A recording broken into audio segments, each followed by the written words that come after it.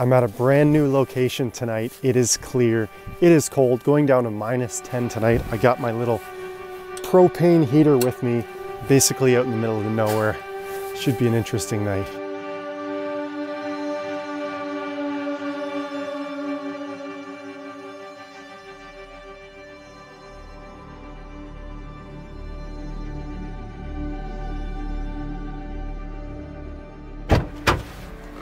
First clear night of 2021, and I'm going somewhere dark.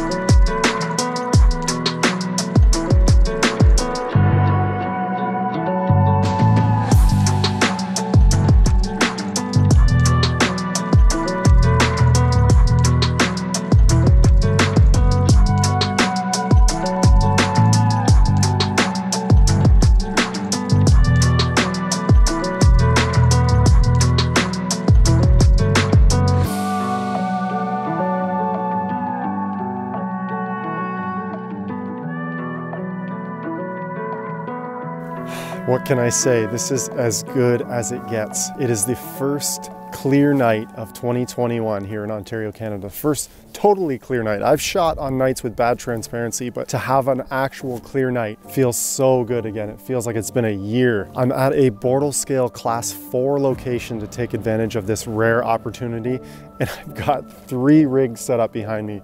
2 star trackers, cameras and lenses, and 1 telescope with auto guiding and go-to and everything. Tonight is all about the constellation Orion because it's just so elusive in the winter time. It's one of my favorite constellations, so many great targets, yet I spend the least amount of time on it despite the long, cold, dark nights in the winter, just because it's cloudy, usually almost the whole season long. So tonight, all 3 rigs will be pointed at different targets in Orion. This is probably the most exciting rig out of the bunch, as you can imagine. The Radian Raptor 61 with the QHY268C. Now, this is a combo I've only shot with once before, but I was pretty amazed with the results. As you can imagine, a one-shot color cooled camera with an APS-C sensor on this Radian Raptor. Now, inside the filter drawer, I've just got a UV IR cut filter because, of course, with this camera, you need one of those in front of the sensor if you're just going to shoot broadband RGB. So under these dark skies, that is the name of the game, broadband true color RGB. I'm going to take full advantage of this beautiful location. This rig is no slouch either. The Canon EOS RA riding on the Star Adventure Pro Pack, and then the ROKINON 135mm f2.0 lens. I've never been at this location before, but I can already tell it's going to be an incredible night.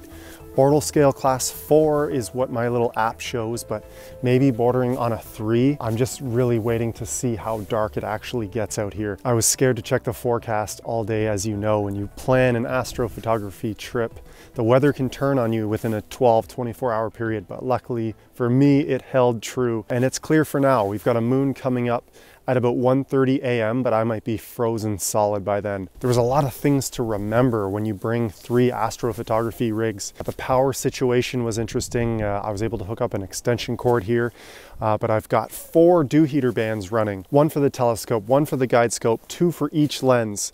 And then powering the computer and the CMOS camera. There's just a lot going on, and all it would take is to forget one thing, and I came close on a few items, almost had to go back for them. So luckily everything's here and ready to go. I literally just have to wait until I can see Polaris, polar align, and start shooting.